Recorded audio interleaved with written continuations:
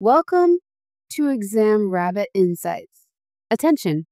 Exam Rabbit Insights presents you the most repeated actual exam questions that every student must face in their actual exam. Exam Rabbit Insights guarantee 99% similarity of these questions appearing in actual exam.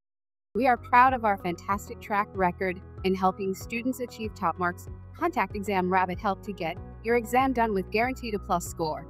We have a team of tutors and experts to assist you in bypassing your proctored softwares and acing your exam. In this video, we are presenting the most repeated Comptia Plus certification exam core 2 actual exam questions with answers. You must watch all these questions to get ready to counter these questions in your exam. Question number 1. A technician found that an employee is mining cryptocurrency on a work desktop. The company has decided that this action violates its guidelines. Which of the following should be updated to reflect this new requirement? Option A, MDM. Option B, EULA. Option C, IRP. Option D, AU. Explanation. AUP is the correct because the AUP defines the acceptable and unacceptable use of company resources. To reflect the new requirement prohibiting cryptocurrency mining, the AUP should be updated to include this restriction. Question number 2. Which of the following is an example of MFA? Option A, fingerprint scan and retina scan. Option B, password and PIN. Option C, username and password. Option D, smart card and password. Explanation. Smart card and password is the correct answer because multi-factor authentication, MFA, requires 2 or more different types of authentication factors. A smart card is something you have, possession factor, and a password is something you know, knowledge factor, meeting the criteria for MFA. Question number 3. A user reports a PC is running slowly. The technician suspects it has a badly fragmented hard drive. Which of the following tools should the technician use?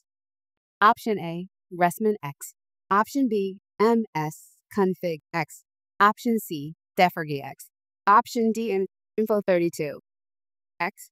Explanation. Defergy X is the correct answer because this is the disk defragmenter tool used to analyze and defragment hard drives, which can help improve performance if the drive is fragmented. Question number 4. Which of the following operating systems would most likely be used to run the inventory management system at a factory? Option A, Windows. Option B, Chrome OS. Option C, Android. Option D, iOS. Explanation. Windows is the correct answer because Windows is a widely used operating system in industrial and business environments, including factories, where it supports inventory management systems and other enterprise applications due to its compatibility, flexibility, and wide range of software support. Question number 5. A company has just refreshed several desktop PCs. The hard drives contain PII. Which of the following is the best method to dispose of the drives? Option A, drilling. Option B, degaussing. Option C, low-level formatting. Option D, erasing/wiping. Explanation. Degaussing is the correct answer because degaussing uses a strong magnetic field to completely erase all data on a hard drive, ensuring that sensitive information, such as PII, cannot be recovered. This is a highly effective method for securely disposing of drives containing confidential data. Question number 6. A technician successfully removed malicious software from an infected computer after ruining updates and scheduled scans to mitigate future risks. Which of the following should the technician do next? Option A, educate the end user on best practices for security. Option B, quarantine the host in the antivirus system. Option C, investigate how the system was infected with malware. Option D, create a system restore point. Explanation. Educate the end user on best practices for security is the correct answer because after removing the malware and setting up preventive measures, it is important to inform the user on how to avoid future infections by following proper security practices, such as safe browsing habits and recognizing phishing attempts. This helps reduce the likelihood of reinfection. Question number 7.